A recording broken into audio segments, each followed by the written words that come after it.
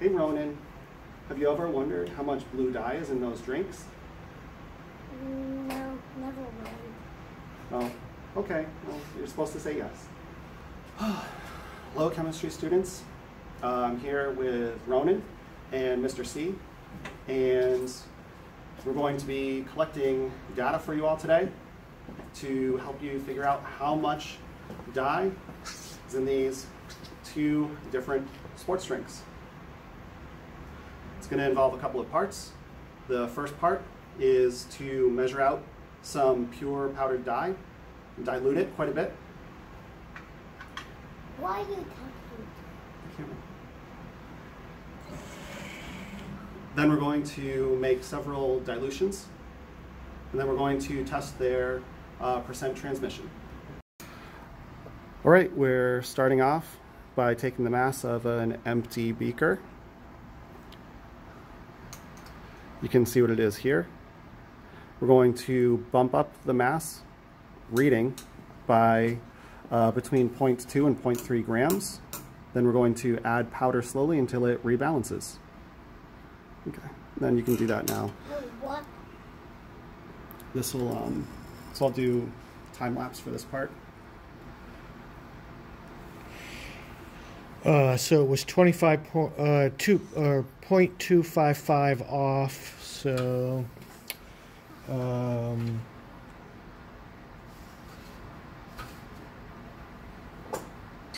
that's 0.1. How much? What do I want to go to? Another 0.5 would make it 0.3. I don't want that much. Yeah, so I think anywhere in that range is going to be fine because they'll do the calculations and get it specific. Okay. All right. Okay. So there's that.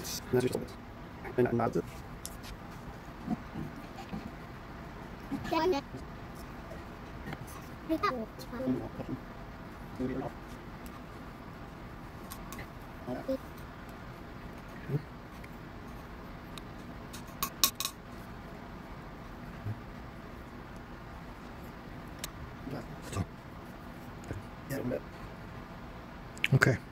Right. All right. The next step is we take the measured out Blue-1 dye powder. We're going to use distilled water to pour into here and dissolve some of it. We're going to put it into here and keep pouring distilled water in to get all of the blue dye into this 500 milliliter volumetric flask. Okay. Now. Oh, it's turning red. Yep. How did you make that? We measured it. Okay, now we're going to pour it into here. You ready? Mm-hmm. Carefully you don't get any on you and you don't spill. Is it blue Gatorade? It's what's in Blue Gatorade.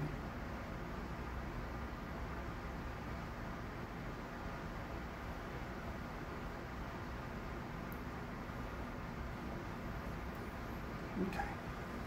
We'll do a little more. What? Why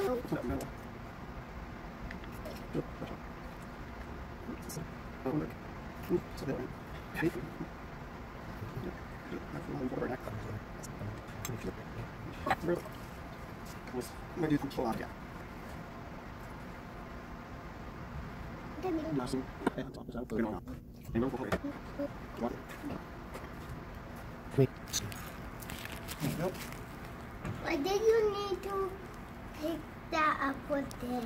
Because we need to get it right to that line. All right. So Let me move that down. And bring it in. okay. Good. Yep, looks good. All right. All right. So next, now that we've got the powder dissolved into this first volumetric flask, it's still very, very dark, and so we're going to pull 1 milliliter out with the pipette and put it into this 100 milliliter volumetric pipette. So we're going to take 1 ml of this and put it into here, and then fill this so that it's going to be 100 milliliters total.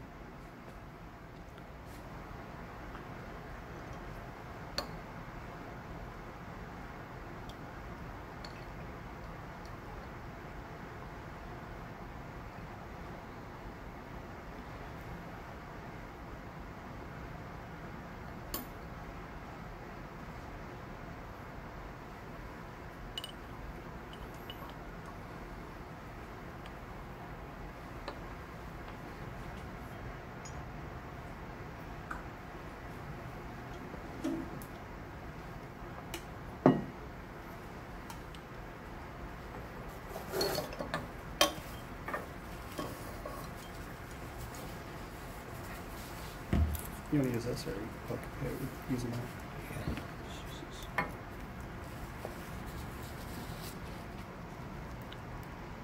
I'm going to pull this a little bit back.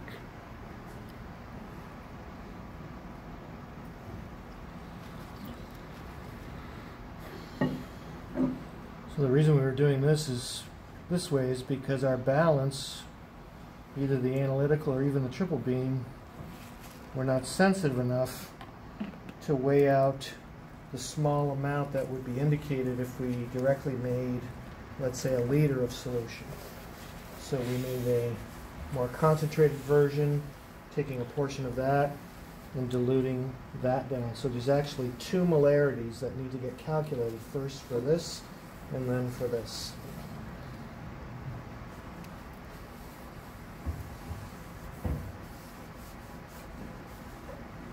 Okay, right on the line.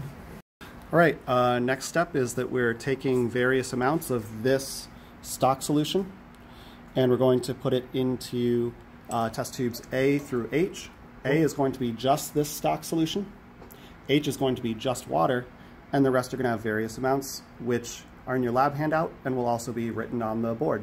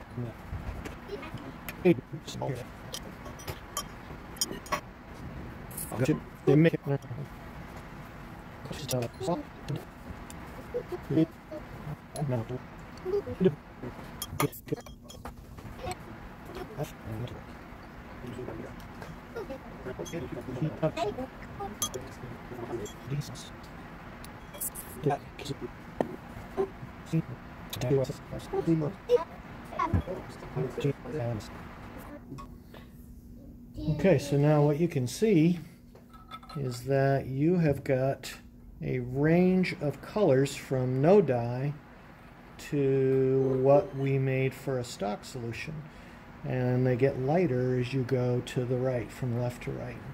So more concentrated, less concentrated, and the nice thing about that is our drink falls somewheres in between. So now you know the concentrations of all of these test tubes. If you plot these on a graph, they give you what's called a calibration curve.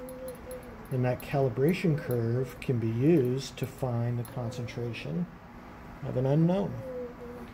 So now what we're going to do is put these through the spectrophotometer and get a percent T or percent transmittance readings, how much light is being allowed to pass through each of the different dilutions, and that we're going to translate into a graph that's going to plot transmittance, or actually absorbance, on the y-axis, and concentration that you're going to get by calculating each of these diluted stock solutions, and you're going to plot them on a graph, and you should get a nice straight line, nice positive slope.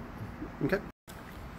All right, the next step is that we're going to put each solution that we've created in the test tubes into a spectrophotometer, read their percent transmittance here.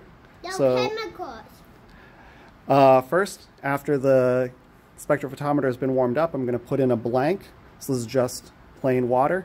It's important to make sure that the clear side of the cuvette is going to be lined up correctly into the spectrophotometer. We'll finish calibrating with the plain water.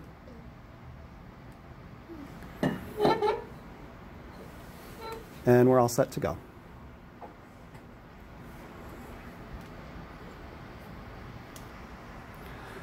All right, so we're going to test each of these And each time we're going to empty the cuvette into the waste container,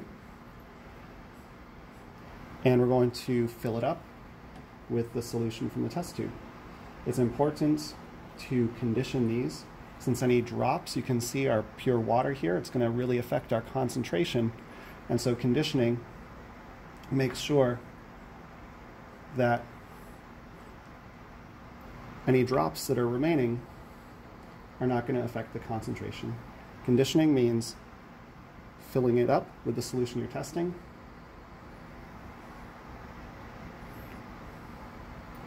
but then pouring it into the waste container. So now the drops that are left behind are approximately the same concentration of what we're going to put in. So to test it, I'm going to refill it again.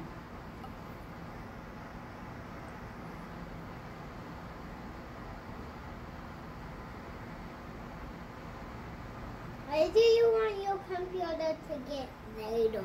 You'll see. Put on the cap, clean off the sides with the Kim wipe, put it in, we'll hit collect, and you get this transmittance. We'll stop, and I'm going to rename this Solution A.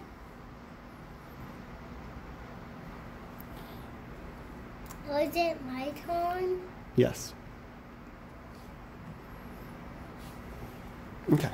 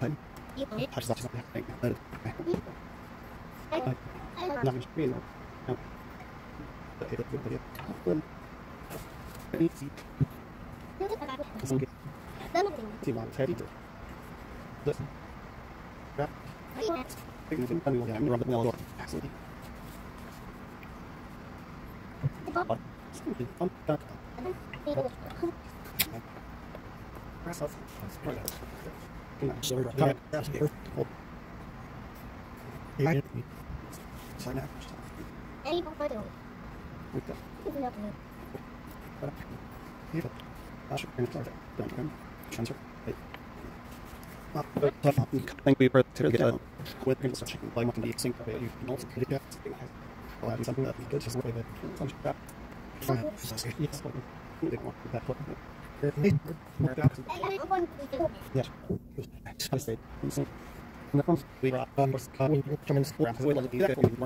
All right, now that we've gotten the data collected for all of the solutions that we created, we're going to test them against our 2 sports drinks that contain This one is Blue-1. mine. Okay, here we go. This one is mine. Hold this.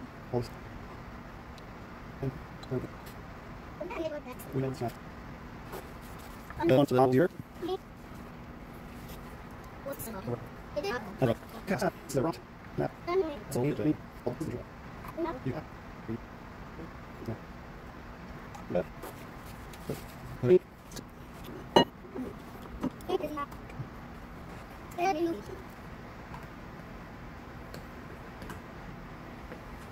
Right, so the last piece of data that you all will need, but I'll include a screenshot of this in a little bit. I'm going to get the percent transmittance at the maximum wavelength, minimum rather. I'm going to analyze and interpolate.